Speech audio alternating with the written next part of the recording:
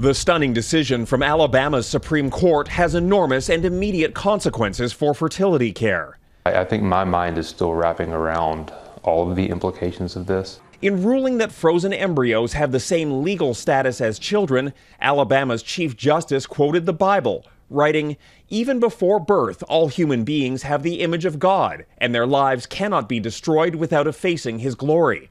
Perhaps not surprising in a state where abortion has been fully banned and women have been threatened with prosecution if they travel for reproductive care. As I've said many times, we foster the culture of life and protect the sanctity of life. The court offered no clear roadmap for what is and isn't legal.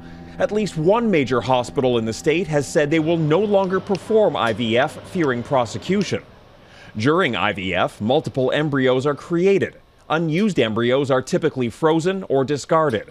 If this fertilized egg is now a child, can we freeze them? Who is potentially criminally liable? Is it the people who created those embryos?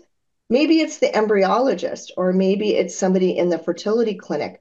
We simply don't know. Fertility treatments and contraceptives are the next fight in the war on reproductive freedoms in the U.S. Abortion rights! Ever since the overturn of Roe v. Wade by the Supreme Court, conservative states have challenged the legality of other rights on the books. The results leave patients and practitioners scrambling.